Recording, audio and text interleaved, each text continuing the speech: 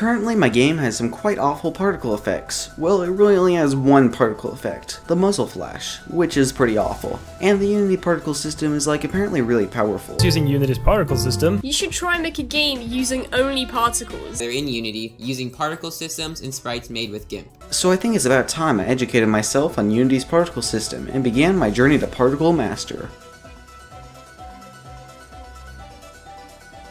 Though particle effects are the main focus of this devlog, they aren't the only thing I'm working on. The main thing I'm focusing on right now is game feel. I'm just trying to make sure that the core gameplay of my game is solid before I continue moving forward. Essentially, I'll be working on some things like balance, making the gunplay feel solid, and getting the movement and stage design to coexist peacefully. And I'm also going to take a few more steps to get closer to the ultimate goal of releasing a demo somewhat soon.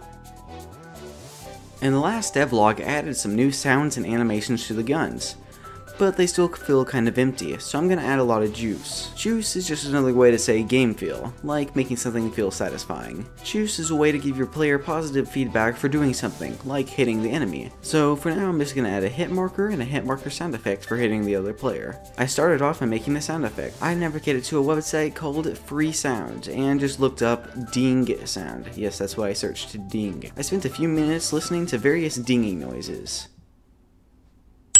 No. No. Nope. Before eventually finding the one I liked. Then I imported it into Unity and messed around a few effects to make it sound better. Finally, I put it into Unity and made the bullet column method on the shooting script that plays the sound. I'm not the biggest fan of the sound itself, but it'll work for now. Adding the hit marker was also pretty simple. I added a canvas element that is hidden most of the time, but appears for just a few frames whenever you hit an enemy. A cool thing I've noticed in other FPS games is the gun kind of sways around a bit. So I'm going to do that. I'm going to be following this very slow, but still pretty good tutorial that I'll be linking in the description. And here it is. I also made the guns into prefab variants, so I can edit like a base gun, and that'll add things like weapon sway to all the guns without me having to go into all the different prefabs separately. This will be useful for whenever I have tons of guns and want to just change one simple thing about all of them. So it is time to begin my particle training.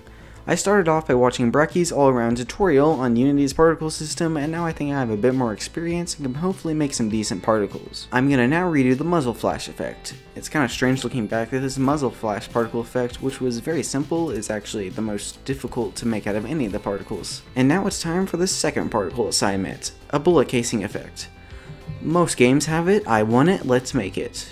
So my first attempt at making it looks like this, which is pretty awful. But I tried again and got this much better looking result. I later sped it up a bit more. Finally, I decided to add a bit of a bullet spark effect on hitting walls. I designed the particles after a YouTube tutorial on making sparks and eventually got this result, which I am pretty satisfied with. I tried to add it and then realized that the particles were in the middle of the object they were colliding with. This is because a while ago I sort of cheated by making the colliders of the bullets go really far back. And this is now causing me issues, yay. So I finally set up a system for proper bullet collision detection. Now instead of just using a box collider, each frame, the bullets draw a raycast between where it was and where it is last frame. The bullet draws a line cast between where it is now and where it was last frame. If that line cast, yes it's a line cast, not a raycast, hits anything, then it calls an event that destroys the bullet and creates particles, or damages the player. This also completely eliminated the need for bullets to have a collider at all, they just use raycast, and that should be a good thing for performance. Maybe. Personally, I think after some playtesting, that the stages I've created for this game just don't really work with the movement system.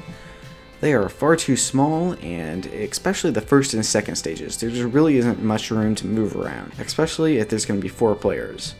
So I'm just going to experiment with some new stage designs and try to get one where you can move around more freely and not fall off as easily. So I just put together some ideas and already this is much more fun. You can actually use the movement system. Plus the stage is probably better suited to 4 players. As you can see, I also changed up some of the lightings and colors of the stages. I'm not sure if I like the new look, so I'm going to keep experimenting. The level design is very bare bones right now. It's basically just some boxes with some pretty bad low poly trees on them. Though I didn't really change that this devlog, I'm gonna eventually redo most of the forest models and make some things, like rocks, grass, flowers, better lighting, and just make the whole stage look a bit more alive like an actual forest. Though I kinda like the blocky aesthetic of the stage, so I might keep that. I decided that I wanted to add a ragdolling feature to the game, because ragdolls are good. I made a bunch of ragdolls in the last video, which you should watch if you haven't yet, and I've very easily made a ragdoll out of the player's model, and then made the player spawn whenever it dies and also hide itself. Then I made the player spawn whenever it dies and also hide itself. It's not perfect, the ragdoll is not in the same pose as a player, but that can be fixed eventually. This is fine for now. Final weapon that I'm going to be adding to the game for this demo is the shotgun. I already have a model for this gun, so I just need to rig it and make some animations.